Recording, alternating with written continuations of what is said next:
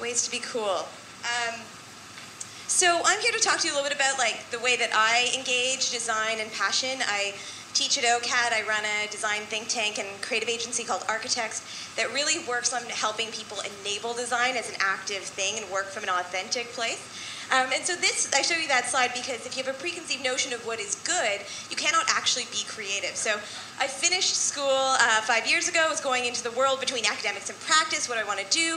I don't just want to talk about architecture. I don't just want to build it. I want to use it in an active way. And so I wasn't really sure where that place was. And so I started sort of poking around through the architecture world. These were the peers that I met. The average age of an architect is over 50.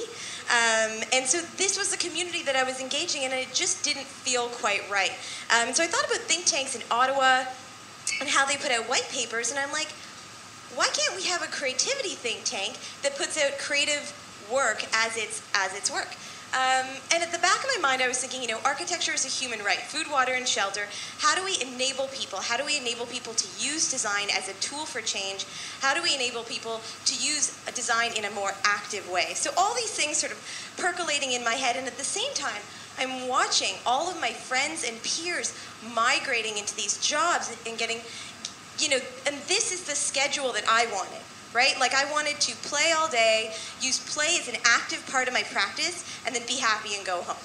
That was the dream. So how do I actually put that together? So my friends are off, they're graduating university, they're going off to the cubicle farms, and I'm thinking, and their creativity is getting stifled, right?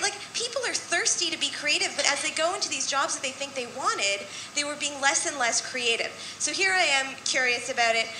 So I started this think tank. And I started to think about, what are the different creative media that we can use to enable architecture and design? And it turned into a bit of a larger question.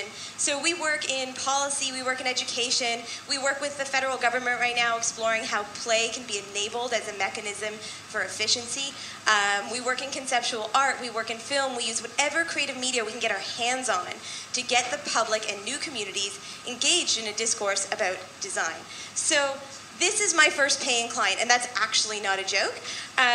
So about 3 years ago, I was approached by the city of Toronto, and they said, we have a small amount of money going to a priority neighborhood.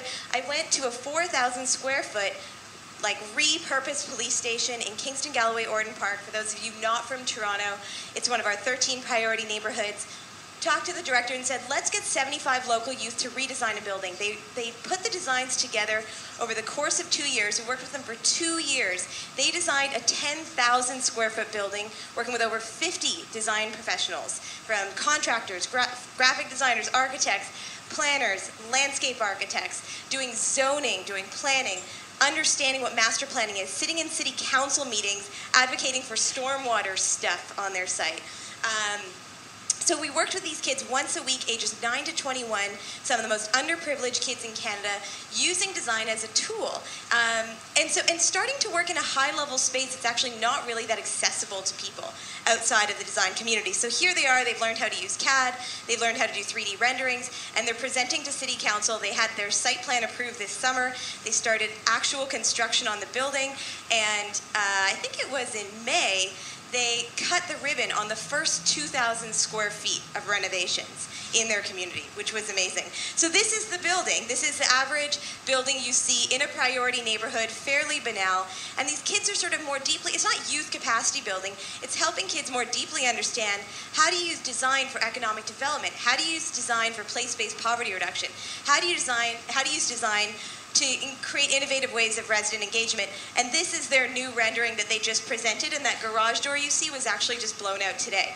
So it's really, really exciting to see architecture used in this really active way. So outside of working in communities, we also thought it'd be really interesting to use conceptual art. So does everyone know what conceptual art is? It's like art that anyone can make. So it's like an Ellsworth Kelly. It's like a blue painting, and you go to the museum, and you're like, I could have made that. So that's what I do. So we created a conceptual art exhibit that explored the intersections of architecture with economics, politics, equality, and let people create their own narrative in the space. So how often do you go to a museum and you can actually touch stuff? So we had this one room where there was 6 models of standard building types, and there was a bucket of ping pong balls, and they all had different demographic groups on it. So what people would do is they'd reach into the bucket and grab a handful of ping pong balls and throw them into the corresponding housing type. Now what people would do is they grab the low-income family and disabled person ping pong balls, and they would throw them back in the main bucket because they didn't actually want to say what they thought. And so we ended up with this bucket. And so people were thirsty for discourse. We realized we had a 40-foot wall. We had over 3,000 Post-it notes left on our wall at the end of the exhibit, basically saying I am thirsty. I love space. I know space. I use my house every day. I go to work every day.